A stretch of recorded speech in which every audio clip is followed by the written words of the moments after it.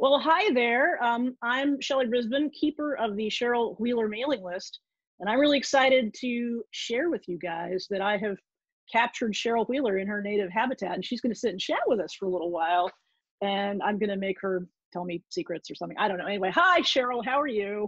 I am pretty good, Shelley. How are you? I'm great. Thanks so much for doing this. I really appreciate it. Oh, thank you. You know, it's quite a time. I got a haircut today from Kathleen. It's her I'm first jealous. haircut. I want a haircut so bad. I'm a Well, mess. Kathleen. It's so weird. She's never done it before. I have to give her an appendectomy tomorrow morning, and I've never done that either. So it's going to be tricky. But I thought she did all right on the haircut. But I got curly hair. Her hair is straight, and I'm doing hers tomorrow. So wish us luck. Just make sure the knives are nice and sharp, and yeah. Oh, you. Have the dog standing by to, resuscitate you if need be. But one of the tricks with the haircut is keeping, watching the puppy and not let him get too close. Because the puppy wants to get close to everything, right?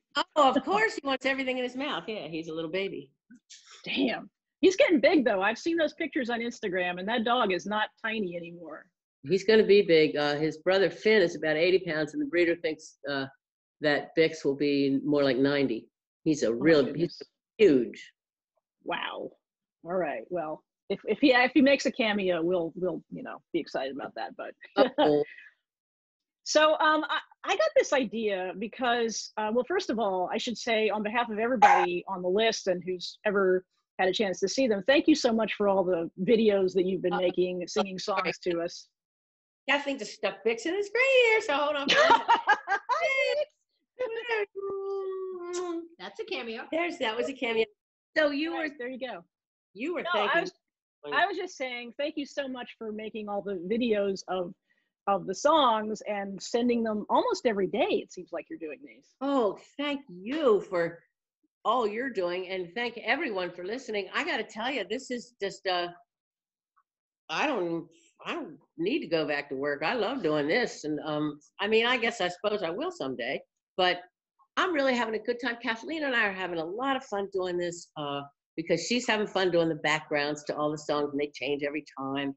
And I'm doing, people request songs, and I'm just having a great time with it. We don't do it quite every day. If I don't feel like it, like we haven't done it yet today, so there's a good chance we won't do one today. But most days we do, and it's just a blast. And then you're so sweet to put them on YouTube. I can't even believe it. I'm just doing it because I want YouTube to come after me as a copyright violator, because every once in a while YouTube will go copyright claim, but then they don't do anything about it. So don't tell YouTube. Anyways, yeah. But they're out on Facebook and on YouTube if people haven't seen them, or if they have a platform they prefer, because some people aren't Facebook people and some people are YouTube people. But you can find them either place, and I post them as quick as I get them. So, and sometimes I harass you and go, "Where's the video?" But that's just how I roll. Listen, I have to go check the YouTube page to see if I've sent you the most recent one, but I think I see. I think you did. I got one yesterday. So how did you get the idea to do this? Oh, that's a good question. I have no idea. I'm trying to remember how we got. I think somebody must have suggested it to me, but I don't know who. Wow, maybe Kathleen will remember that. I don't remember how it happened, but it just started, and then and I'm just not, there's no recording equipment involved. It's an iPhone. That's it. And, it's just fine. So the funny thing is that when I started posting them, YouTube likes to tell you, well, if you like this, you'll probably like this other thing. And I've been seeing a lot of other performers doing video. I'm seeing the insides of their houses. So I don't know who started it, but have you watched any of that stuff? Have you watched anybody else's? Oh, sure I have. Yes, I have. And I guess maybe I did it because, I don't remember why I did it, but I think there was a specific reason.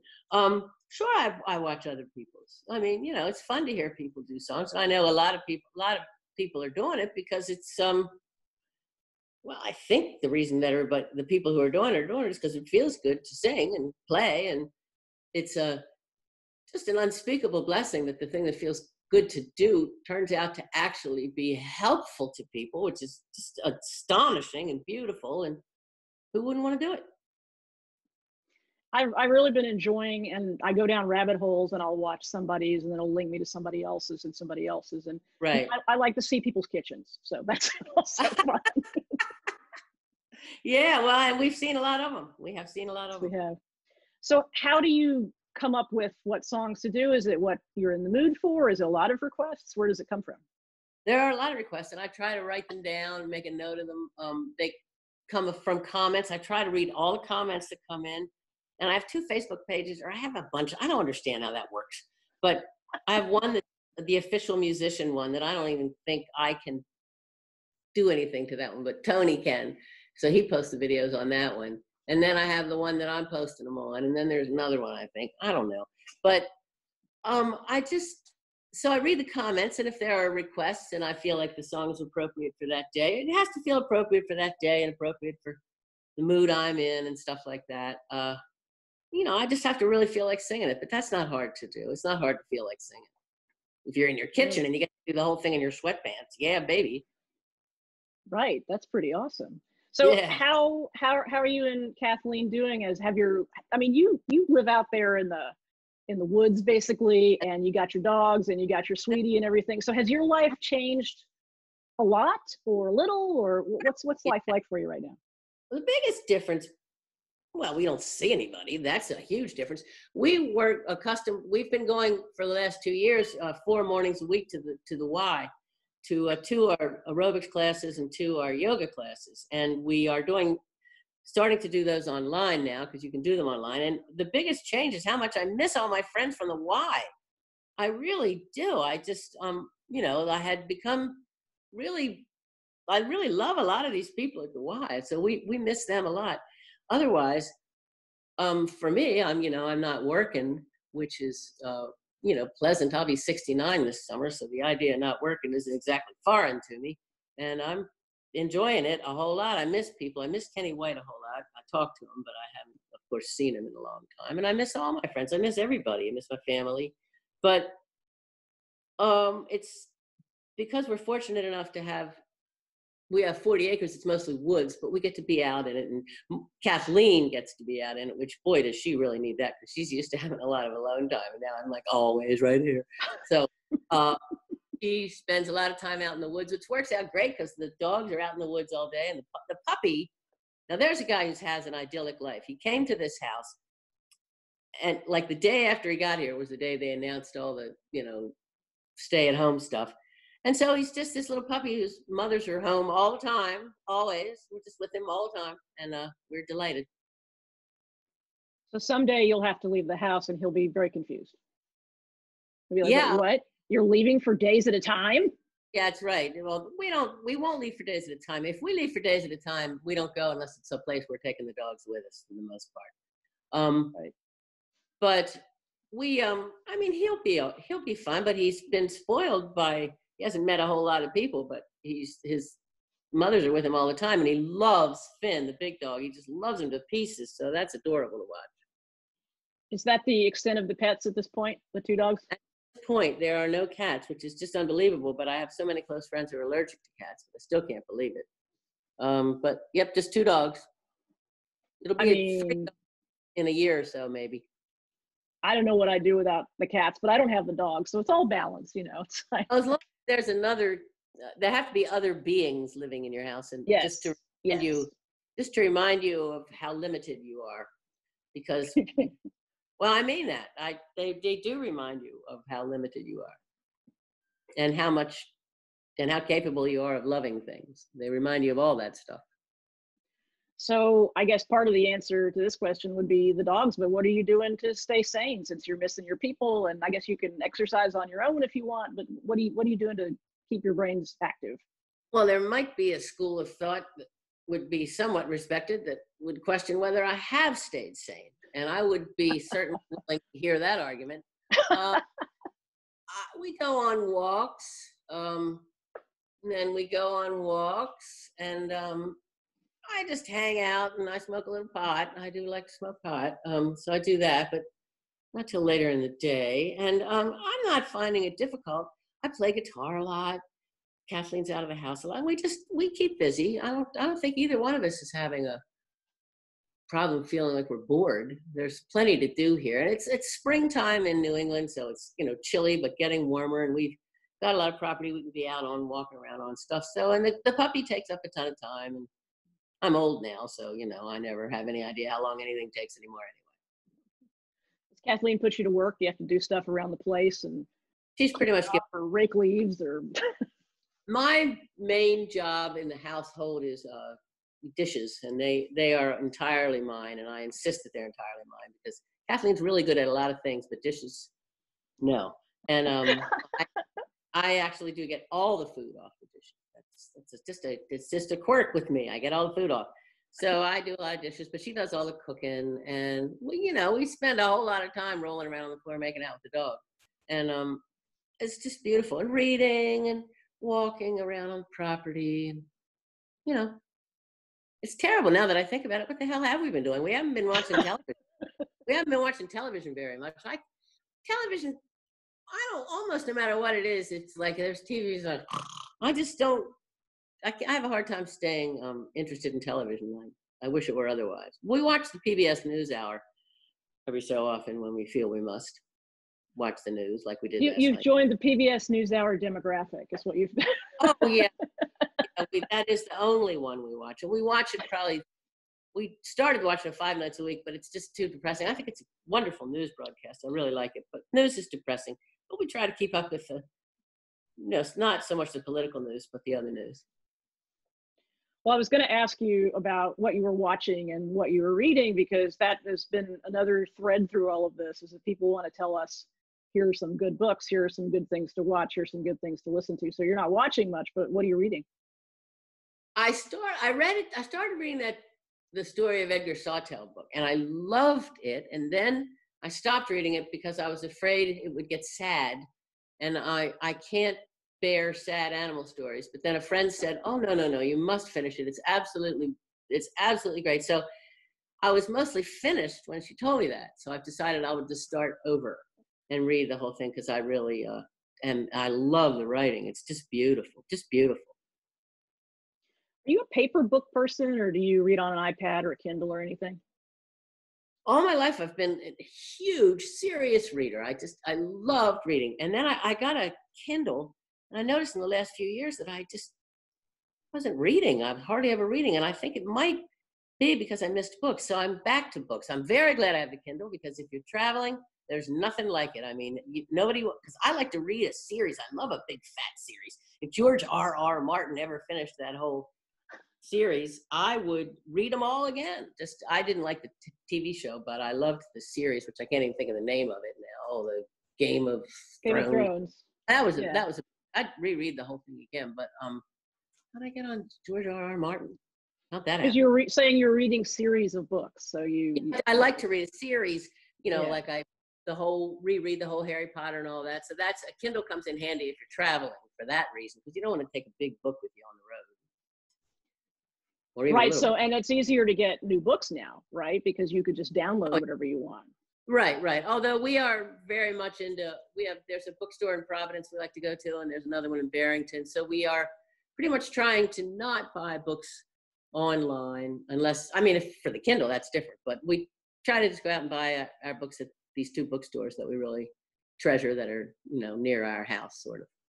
So now that you can't go out, at least temporarily, are you like shy of books, or do you have a stack waiting for you? Or oh my God, no, we got ourselves a lot of books. We got, I think, 5 bookcases now. I'm looking at a huge bookcase now. It's the whole wall of the dining room. There's no shortage of books. Kathleen's been reading a ton of yoga books. She's been reading Margaret Renkel, who's a wonderful writer, writes for the New York Times, and we got all kinds of great books around here. A person could go for 40 years and not read all these books, probably. So how about music? Are you listening to other music, or what's your relationship with listening to music in general? That's an interesting question. I am a difficult person to live with in that regard. If there's music on that I don't want to hear, it's just intolerable to me. And Kathleen really likes to have music on. So we have compromised in that in the morning, usually when I get up, she gets up for me usually. There's classical music on, which is, sometimes I don't I don't love all classical music, but I generally like it, and I like music. But so that if it's another person singing, and I don't feel like hearing that, it just, well, anyway, we've compromised, and she's it's, we listen to a lot of classical music, and but if there's music on, then that's what I'm doing, whether I want to be or not, whether I like it or not. If I don't like it, I can't ignore it. I can't not It just attend. grabs your brain. Right. I mean, I can stare at something for 3 days and not see it. And so it never, if something is visually unattractive, I probably won't even notice it. Kathleen is really visual, me less. But we listen to music. We were listening to Davy White. I can't remember the name of the people that sing Davy White. I'll look that up. Maybe I'll find that. Oh, I don't know who it is. Somebody can look up. They're wonderful. The something sisters. Do you feel the need to keep up or know what's going on in certain genres of music? No, or? Of course not. Of course not. I have a lot of people in my age group who will say, "Oh, the music today," and I'm like, people in it. I'll like I said, I'll be 69 this summer. Most of the pop music that's being made now isn't being made for 69-year-old people, and it's not. It doesn't matter how I feel about it. It's not for me, and I'm happy that there are young people who are hearing music that's thrilling them, and that's great, and that's how it's supposed to be. And we're still enjoying listening to. Well, there's so much music to listen to now with all the cool streaming things, and you can hear all kinds of people you never heard before. So that has been really fun. And but I don't listen to a lot of music. I don't. I'm more inclined to go play guitar than I am to listen to a record, unless I'm driving, in which case I might listen to music. Because it's harder to play guitar when you're driving. Yeah. It's a little harder. It gets bumpy.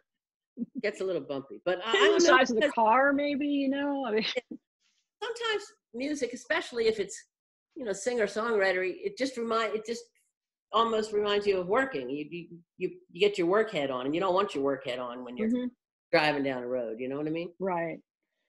So what about, that's a good segue though. What about writing songs? You're playing guitar. Do you feel motivated to write anything new?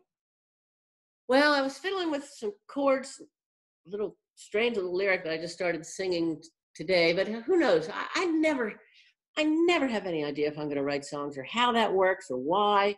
I just find myself writing a song when I do, and I don't write anything like as much as I used to. I have recently been looking in old songbooks, and I used to really write, oh my God, 50, 60 songs a year. Not that I would all worth hearing, not at all. But now, sometimes I only write one a year or 3, 4 a year, but I'm not looking the gift horse in the mouth. Everything is no doubt as it should be. And I feel really in love with music. And a big part of that has been doing these videos.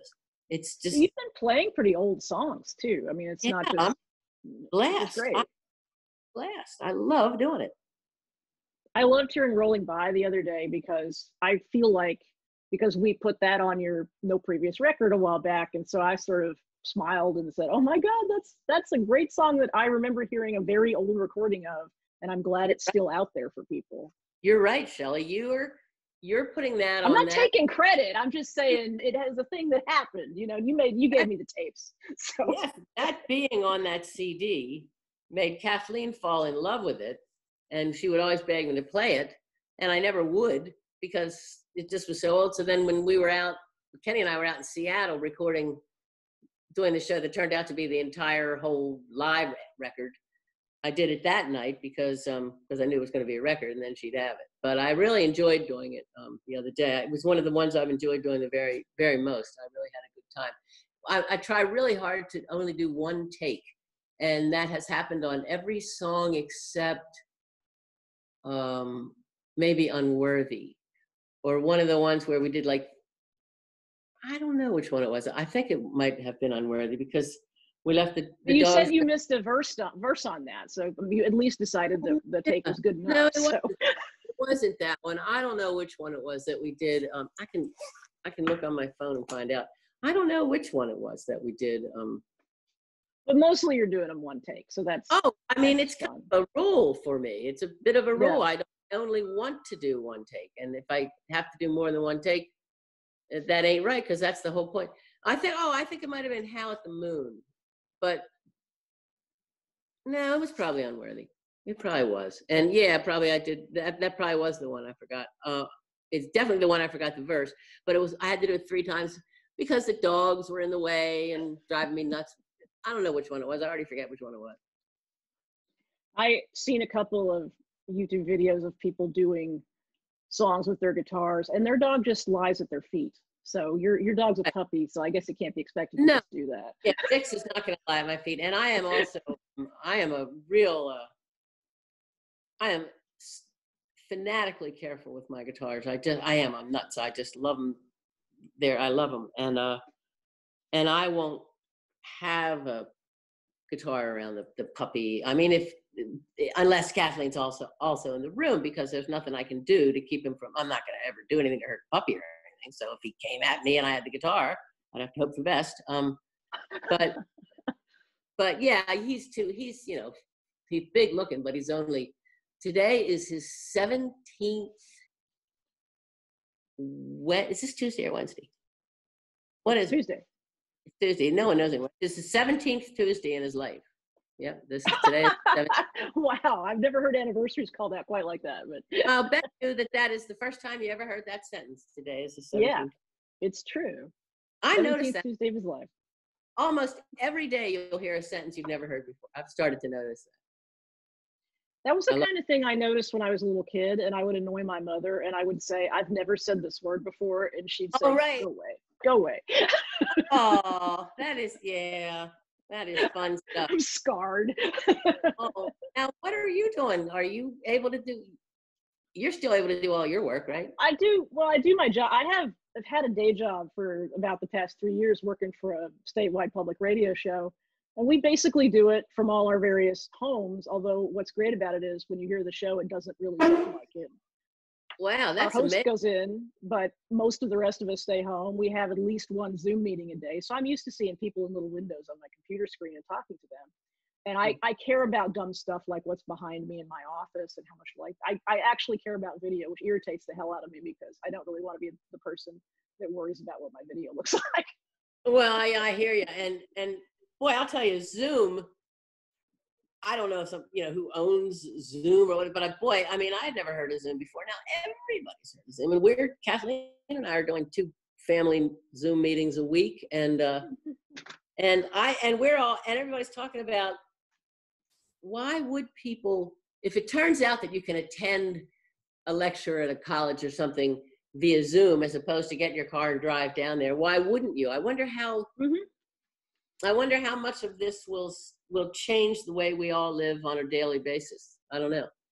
I thought about that too. The other thing I think about is, because I'm a computer nerd and I usually know about stuff like this or pay attention, Zoom is not the first, but there have been many things about computers that have sort of become known to everyone that used to only a few of us knew. Yes. Zoom is totally like that. Yeah. Oh yeah, right. I'm sure that's true, but everybody knows Zoom now, and I guess it's not that different than FaceTime. I have FaceTimed a few times with people, but Zoom felt different. Maybe it's because it was on the iPad, not the phone. Well, and there are little things about the interface of it that make it easy for you. I mean, you just hit a link. Like with FaceTime, you got to get the right number. You got to hold your phone usually if you're not using the iPad. And Zoom makes it easy. And we have like 12, we call them the Brady Bunch, because we have like 12 people all stacked up in little squares. Right.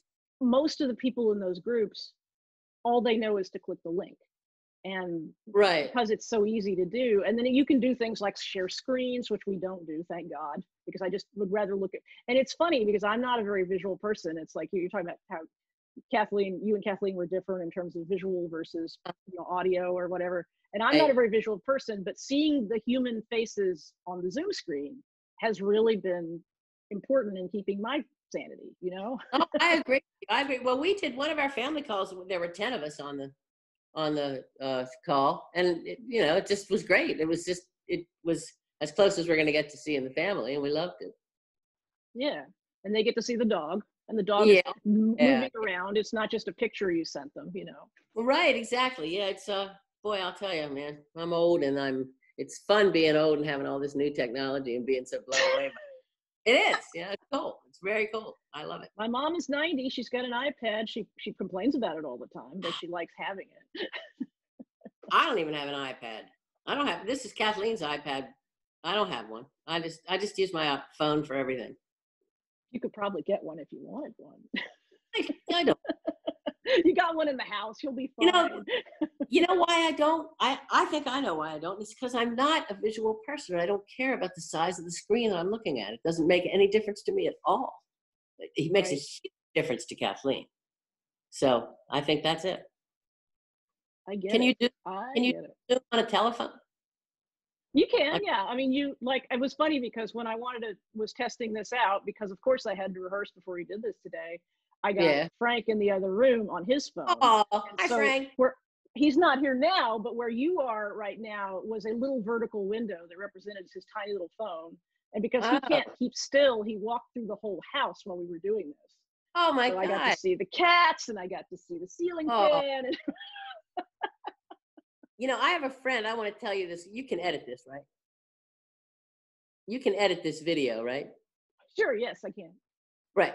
I have a friend who has these 2 kittens that he rescued. And these kittens don't have eyes. Neither kitten has eyes. They just, you wouldn't know it when you looked at them right away because you think their eyes are closed. Anyway, these little kittens, I mean, he's posted videos. He's been up working in his attic in a space where there, you know, the space between the floor joists or whatever you call it is just like paper. You can't really walk up. And the kittens are fine. They're walking around. They jump from rafter to rafter. They behave completely normally. You would not know that they don't have eyes. They catch mice. They catch bugs. Isn't it just astonishing?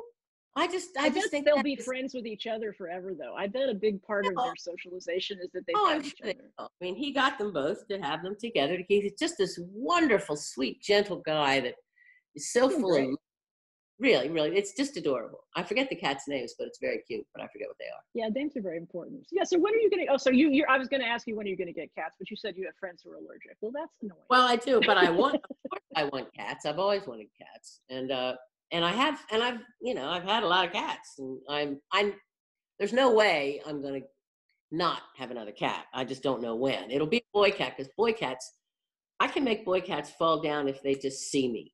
My boy cats love me so much that when they see me, they fall down, and I have to go over and make out with them. And I can always get a boy cat to be crazy about me.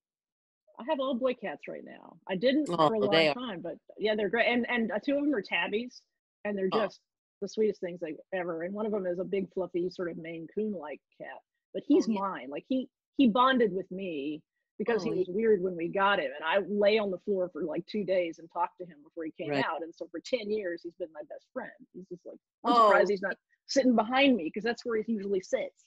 Well, I am just a huge lover of cats, so we'll see what happens. Yeah.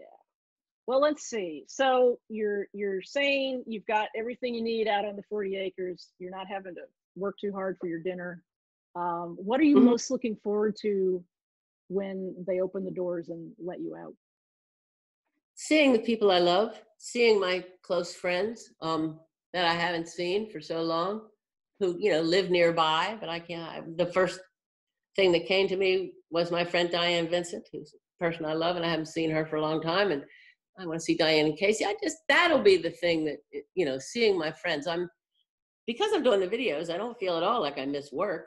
And I wouldn't be inclined to do a concert online. That I would just do what I'm doing, just a song.